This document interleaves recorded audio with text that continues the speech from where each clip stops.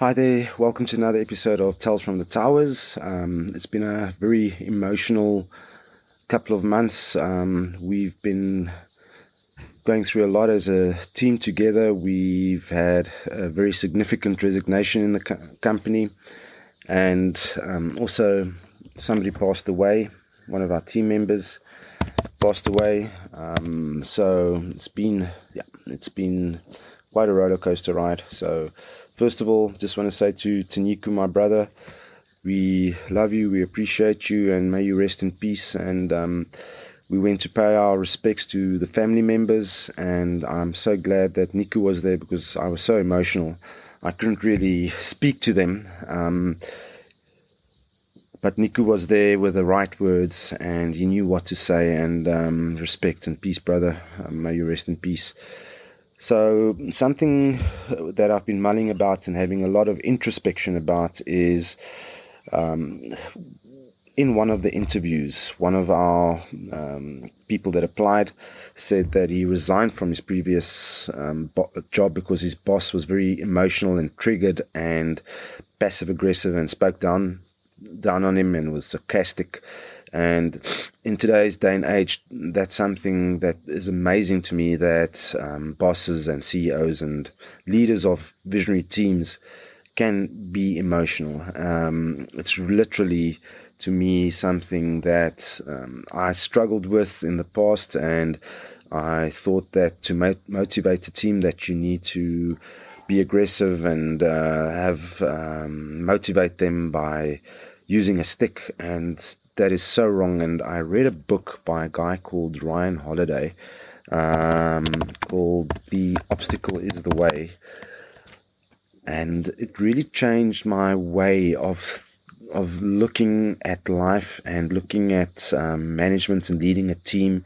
Marcus Aurelius, one of the last Caesars of Rome, was a Stoic, so it's not a religion, it's a way of thinking. Stoicism is a set of beliefs that say that you basically shape your world around you by your thoughts and your beliefs. And if you're aggressive and if you're sarcastic and if you... that's basically the life that you're going to have. And I suggest to everybody that leads a team, read The Obstacle is the Way and get to know a bit more about Stoicism. It's really a very interesting way of looking at things and looking at life and logically looking at. But back to my point, the guy that I was interviewing said that his boss shouted at him, and obviously the boss was going through some emotional trauma and troubles and things in his business. And even somebody that's been working for me for a couple of years now, he resigned because his boss used to fire him and then re-employ him and fire him again and re-employ him based on how he was feeling that day. And to me, that's literally not a good way of leading a team, because you create a gap between yourself and that team member, and they're never going to trust you again. So that's so important, is to always keep the trust with your team and with your colleagues.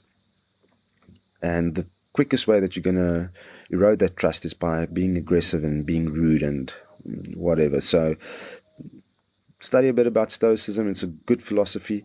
Then a question that I get asked a lot, and that I've been thinking about a lot these days, is how personal and how involved should you get with members of your team.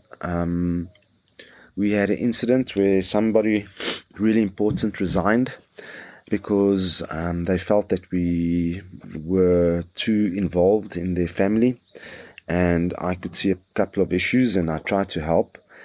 And honestly, if I just go to the Springboks, if I go look at the Springbok rugby team, Rassie Erasmus will be very, very concerned if there's something bothering one of his squad. If there's somebody in his team that is experiencing personal issues, and I'm sure he'll get involved and help.